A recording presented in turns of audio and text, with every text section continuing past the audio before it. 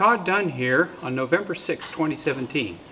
Today I'm over at the boatyard to put the last of the 3 plank ends into the repair at the bow of Tortuga. So that's what I'm going to be doing today.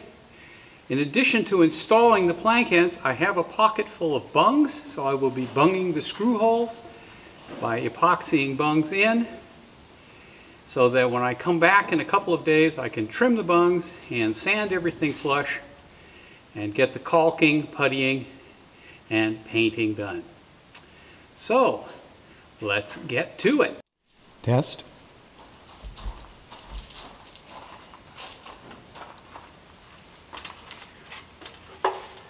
When I put this last plank end in here, epoxy it to this scarf, I'm going to run into one small difficulty, and that is I won't be able to clamp the scarf joint because there won't be any place to put a clamp in. So what I'm going to do instead is I'm going to put this temporary piece of blocking in behind the scarf joint so that I can screw through the scarf joint with some drywall screws to draw the 2 halves together. I've already pre-drilled the holes where the screws that will hold this in place go. So it's just a matter of getting it in there, more or less up there, holding it against there while I put some screws in. This is a pretty straightforward procedure. This is in my anchor locker, so there shouldn't be any problem when I'm take these screws out and getting that piece of wood out of the boat.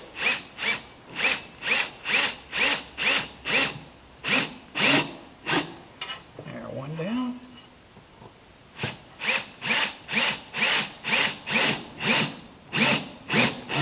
And that's going to support the scarf joint so that I can screw through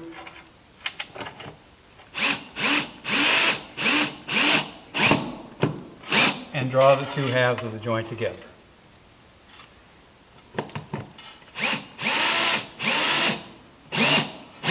And all I have to do to remove this is back those screws out, and that'll fall down into the anchor locker and shouldn't be a problem. So at this point I'm ready to put some epoxy on the scarf joint and put it together.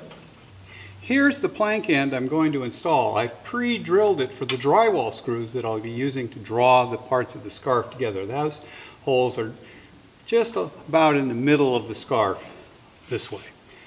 So first step, coat both faces of the scarf with unthickened epoxy. Once again, I'm using my high-tech but inexpensive finger spreader. Just put the unthickened West System 105 resin with 205 slow hardener, or 205 fast hardener on here. And I put an abundant amount on and let that soak in for a little bit. And the same up here on the hull proper. Just rub that in.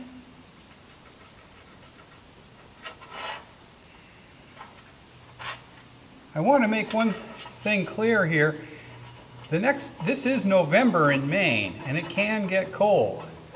We're supposed to have a couple of near freezes in the next couple nights and a hard freeze Friday night. So you might think that, ooh, is it too cold to use epoxy?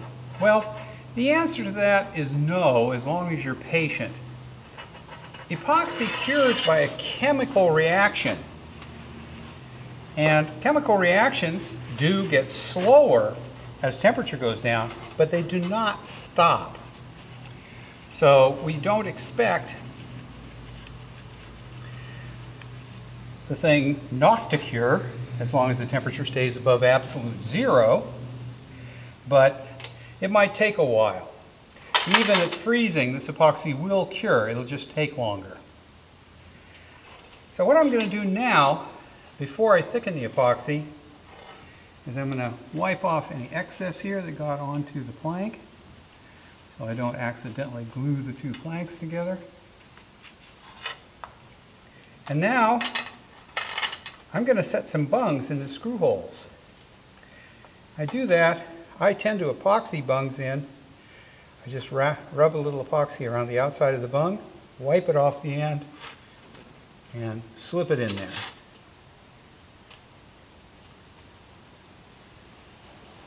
And once I get them all in, I'll make sure they're set by tapping them with my hammer.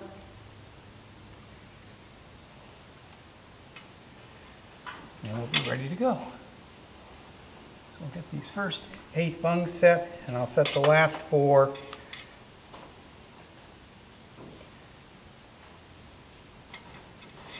after I finish the project.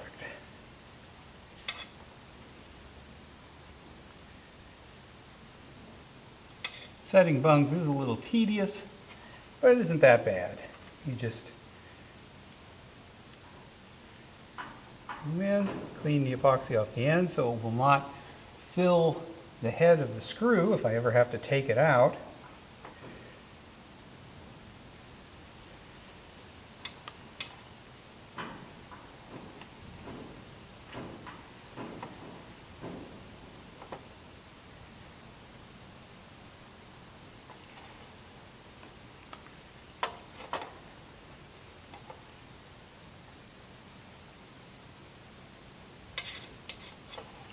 And once I finish putting this plank end in, I'll have 4 more bungs to put in, which I have here.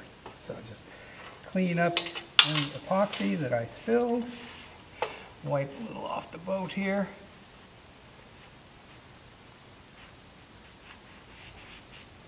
And once I get all the epoxy off my hands, I'll use my hammer to lightly tap each of these bungs just to make sure they're set in there properly.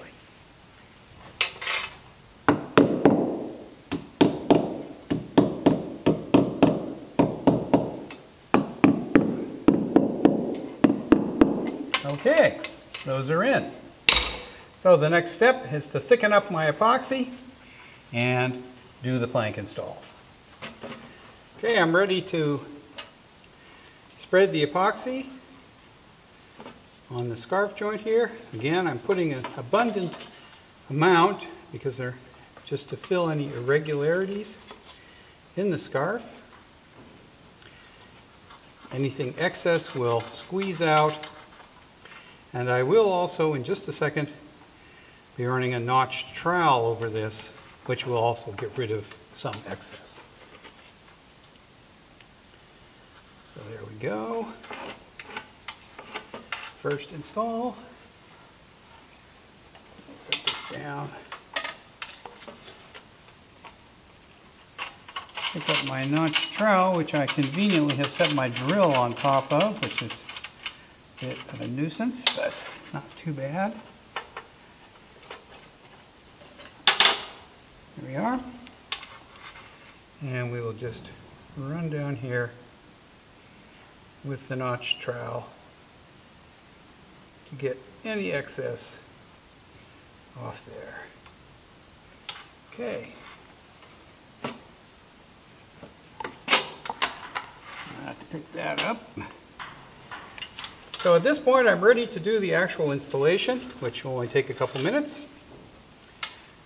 I'm going to take this piece, set it firmly up there, and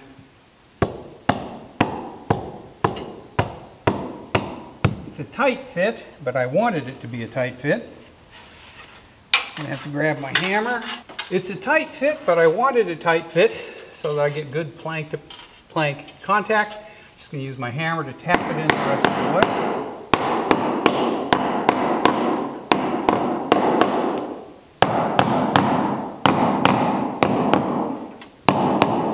And the screws should draw it down the rest of the way. So, right now, I will take 2 more drywall screws and run them through the scarf joint to draw this end down. There we go.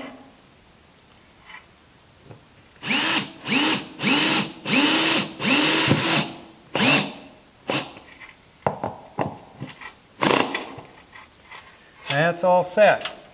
The only thing I have to do now, before I put the final screws in, is change bits in the drill to get a suitable size bit for the number 12 by 1 3/4 inch wood screws I'm putting in.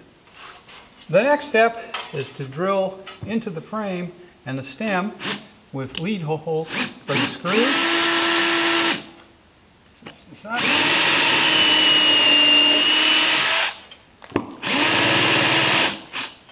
think I have this in straight. There we go.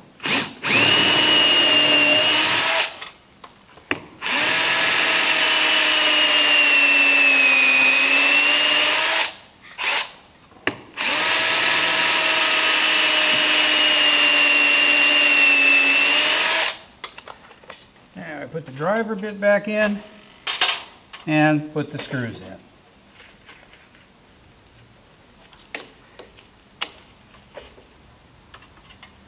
And once again, these screws going into the sound frame will draw the plank down the last little bit.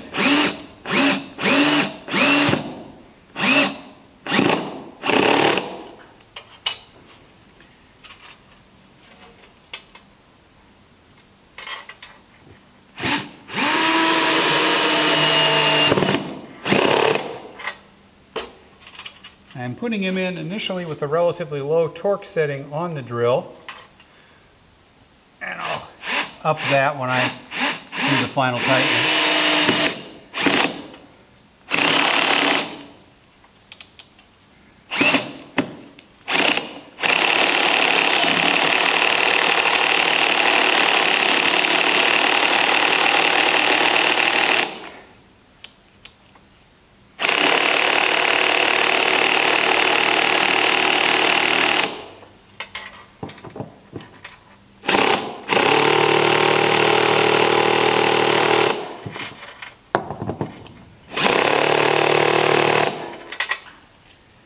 Going to shift my ladder a little bit to the last screw so that I have a better angle to push it in.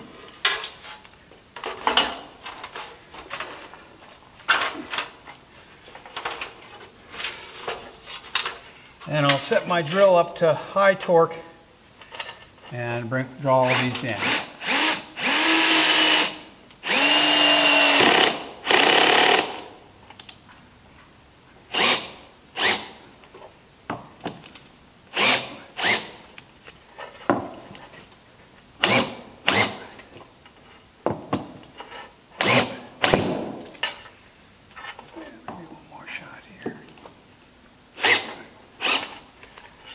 Okay, it's all done. All that remains to do is put the bungs in. Well, all the bungs are in. The hole is closed up. Because it's going to be cold the next couple of nights, I'm going to let this go probably till Wednesday before I come back, trim all the bungs off, and take my belt sander to this to sand these planks until they're fair with the rest of the hull. I'll also pull out these screws here and then fill those holes with thickened epoxy, probably after I do the fairing.